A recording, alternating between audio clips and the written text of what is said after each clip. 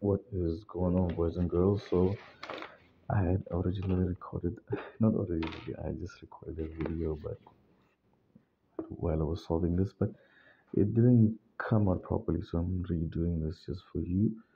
So this is a paper one paper where you're not supposed to use a calculator. So let's just dive in. So what we did was the question says the price of rice is 85 bucks, and we should calculate the cost of 15 bags of rice. So all you have to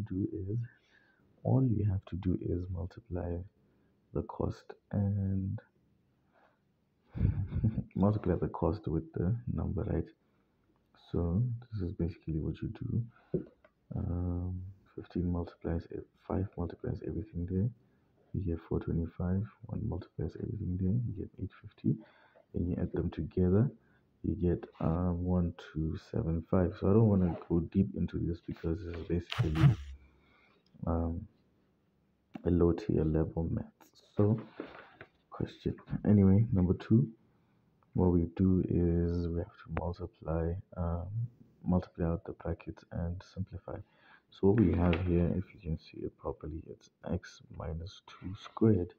So x minus 2 squared, I was explaining in the previous video that you can either do it the short way, which is a bit advanced method, or you can just start by uh, expressing this as two brackets multiplying each other.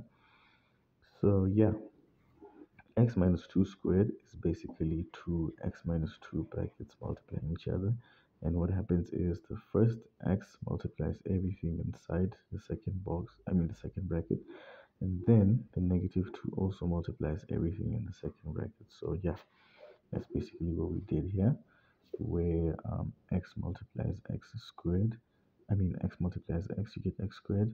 X multiplying negative 2, you get negative 2x. That's supposed to be a negative. And then negative 2 multiplying x, you get a negative x also. And then negative 2 multiplying negative 2, you get a positive 4. And then you simplify it by collecting these like terms to get a negative 4x. Beautiful. So I was intending to cut the video short here so that we don't have it long. So meet you on the other side to answer this one.